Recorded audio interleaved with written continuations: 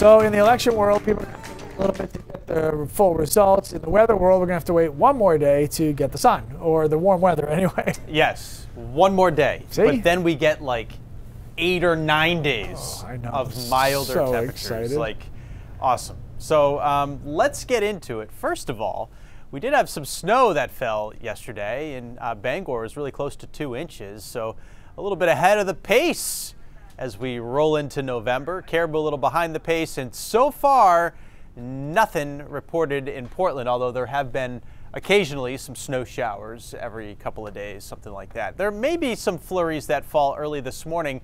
Milder air is cruising in way above our heads. We won't feel it today. It's going to take time to sink down to the surface, but we'll get into it tomorrow. So you can see the radar is picking up a few returns, but a lot of that's moving offshore. The bigger story is the cold this morning. It's 8 in Houlton, just a few degrees above the record low right now, and still time to drop. Caribou and Calais in the teens. Bangor 25 with Bar Harbor. Mid to upper 20s, Waterville, Augusta, Lewiston, Wiscasset. Portland's 30, Sanford's 28, Freiburg's 29. So we do still have some pretty deep cold over us, but this continues to retreat. And this warm front will be swinging through late in the day, and there's nothing but warmth across most of the continental U.S. So once we get into it, it's going to be tough to get out of it. And I think that's good for the next several days. It's a cloudy start, a cold and a quiet start. A few flurries are possible, but they won't cause any problems, unlike yesterday morning when we had the snow falling throughout most of eastern Maine. Clouds still dominating midday, and there'll probably be some mountain flakes. No accumulation, though. Calm, but still feeling cold without much sunshine. And then during the afternoon, I do expect clouds to begin to thin out, and we'll start to see some filtered sunshine, but it never goes mostly sunny.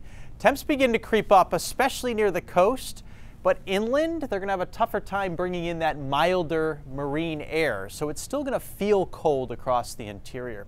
You're looking at highs today in Bangor of 40. That's easily 10 degrees below average. The mild spot will be down in Portsmouth and in Kittery, upper 40s, still below the average. And we'll even have some 30s for high temperatures in northern Maine, Millinocket, Caribou, over to Greenville in the mid-30s. Tomorrow, it's a huge pattern change. It turns much warmer. By the afternoon, we're 60 degrees or even slightly higher. It's dry too. This front will stay north of us as we head into the weekend. Friday, also very warm.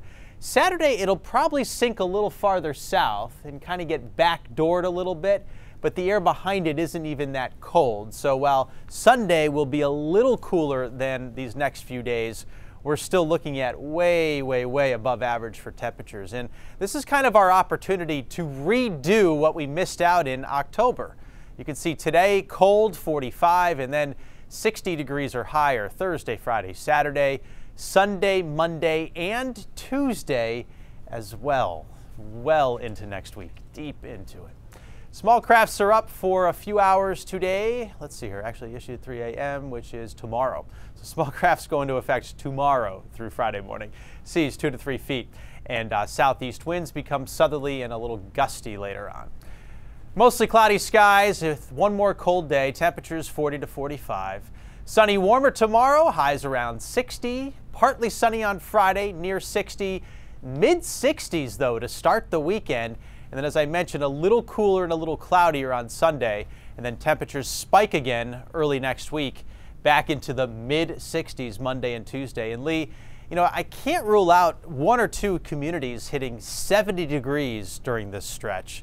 We'll try to pinpoint where they might be. Regardless, it's going to feel so much better around here. And make no mistake, we don't want you to rule that out. So feel free to throw in some more communities, I just actually, may. if you'd like. All right, sir. Thank you.